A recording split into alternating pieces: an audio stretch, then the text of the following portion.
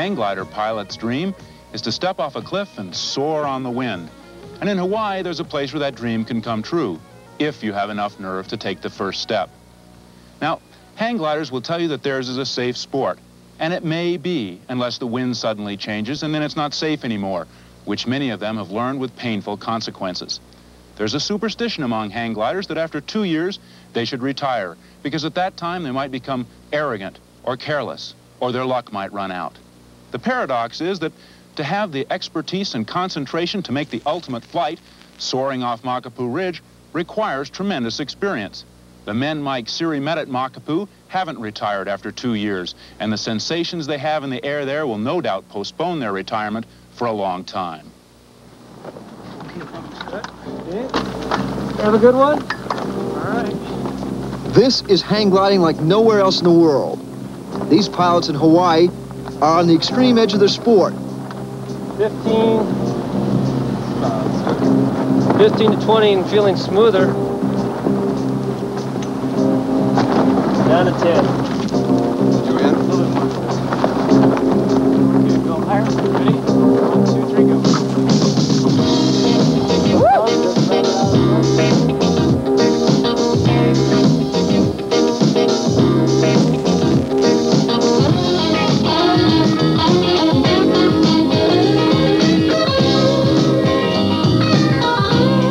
When you're hooked in and you walk up to the edge of the box and your launch man is just about ready to let you go, you get butterflies. It's incredible. You just take one step, and as soon as he lets you go, you're in a totally different medium. You're actually taking one step into the air.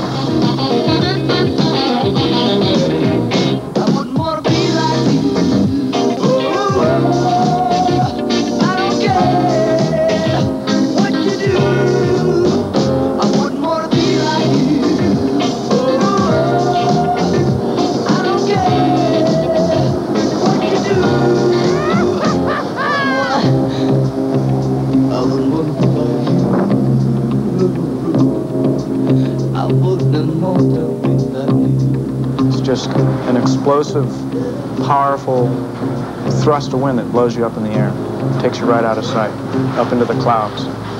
And the feeling is just always the same. It doesn't matter how many times you've flown, it's always there.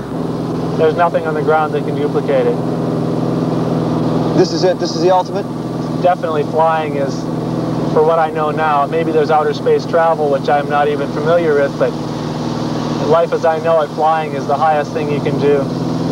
And you can't find a better place to fly than Makapu. No, these cliffs are vertical. They're just, the wind hits them and it has nowhere to go but up.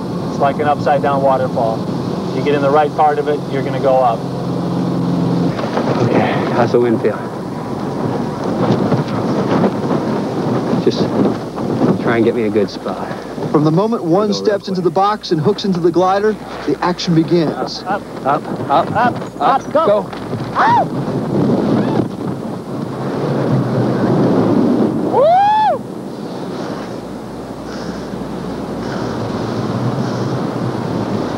Oh, real good fun.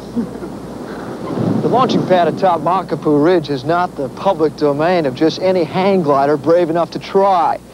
It belongs to the Hawaiian Hang Gliding Association, and one must first pass a written test and several test flights off of lesser peaks before they'll let you give it a go.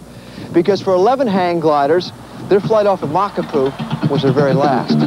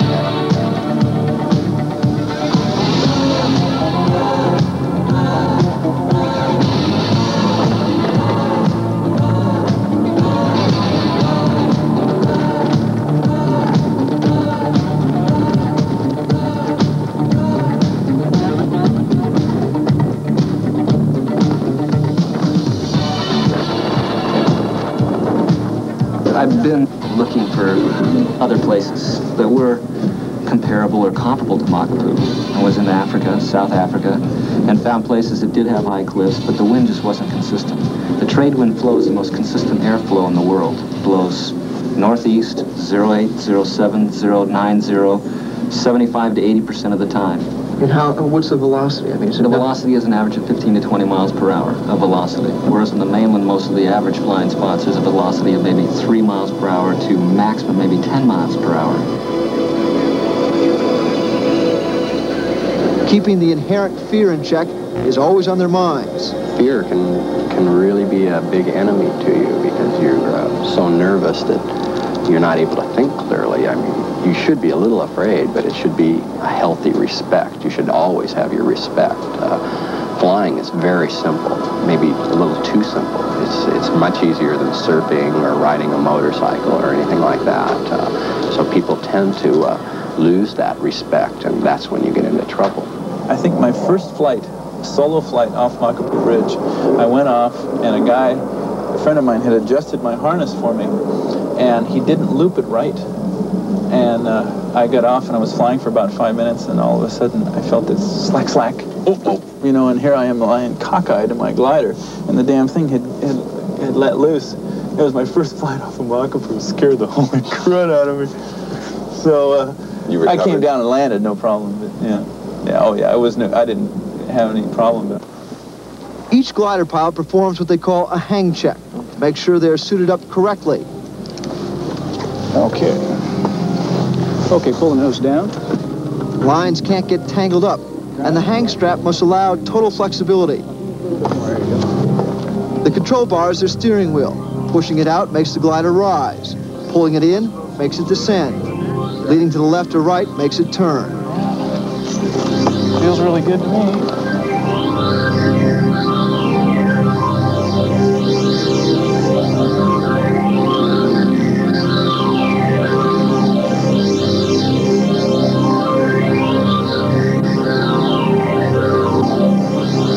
Steve Rehfield and his girlfriend Blythe Coulter discovered the high wind conditions at Makapu required a different glider design.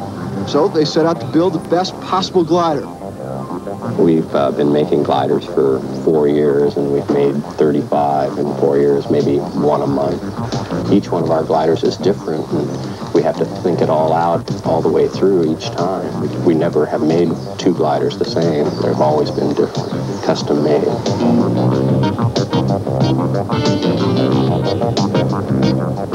This personal touch makes it possible for pilots to feel more at home in a glider hand-built by Steve and Blythe. Their sail work is just some of the best in the world. And sail work is proven to be quite an important thing in the way it's sewn, the way it's put together, his sail design. And one of his gliders are the first ones I've ever seen to be able to do loops.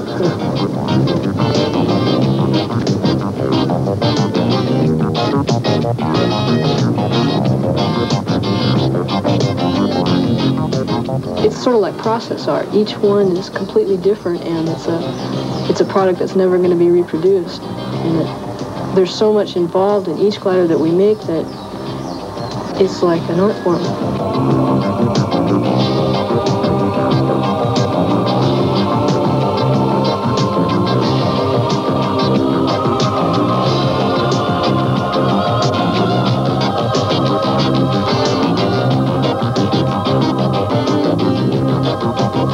Ceasar has an art form of his own as he translates his feelings into a graceful but daring flight pattern.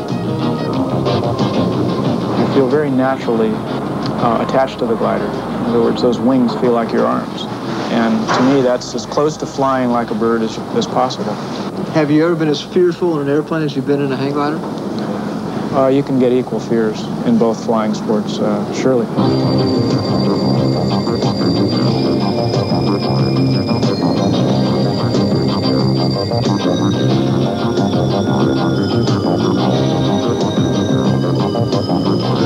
Maneuvering a glider appears deceptively easy. However, these guys have painful reminders of the very real dangers of this sport. You have to accept the fact that it's a dangerous sport.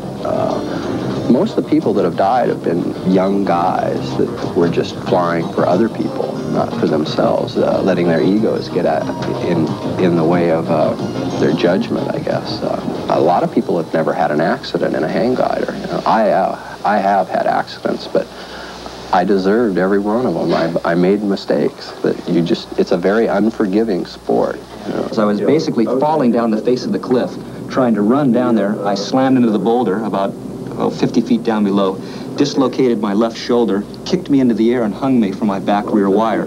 So now I'm hanging out at 1,200 feet in the air, dislocated shoulder, and I'm hanging from a rear wire. I pushed out and the glider continued to rise, and somehow I got over the top of the cliff, came back around and landed up on top of the cliff, standing up, going, what happened? And there was no reason, no explainable reason that I can feel how I got back up on top. It felt like somebody reached me, picked me up and lifted me back up on top, because I was very low and I bounced into the air, and I was hanging. I had no control of the glider other than what my mind was thinking that I wanted it to do.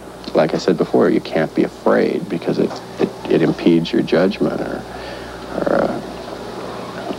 but you shouldn't be flying for other people. You should fly for yourself and just enjoy it for yourself. If you're out there to put on a show all the time, you're going to get into trouble sooner or later, and that's usually when I crash, is doing something like that. Steve Rehfield died while flying off a Makapu shortly after our filming.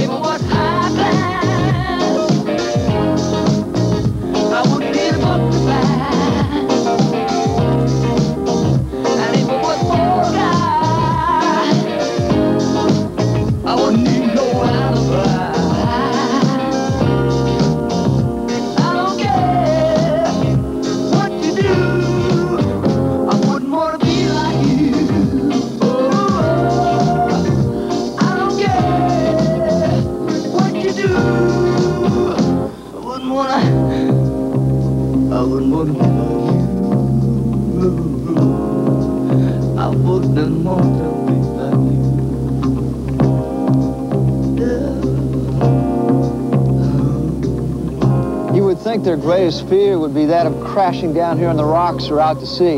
Not so. When you talk to these hang gliders about fear, they talk about flying so high and for so long that they never come down. This is Mike Seary for HBO Sports, and this is hang gliding off of Makapu in Hawaii. Ed Ceasar and John Thorp and the others who fly at Makapu are members of an elite group. They have taken the sport of hang gliding to levels beyond the imagination of most others. And at Storm Peak in Colorado, those who will attempt to set a new speed skiing record are also members of an elite group. And like all explorers, they have great experience, concentration, and the determination to exceed previously set limits.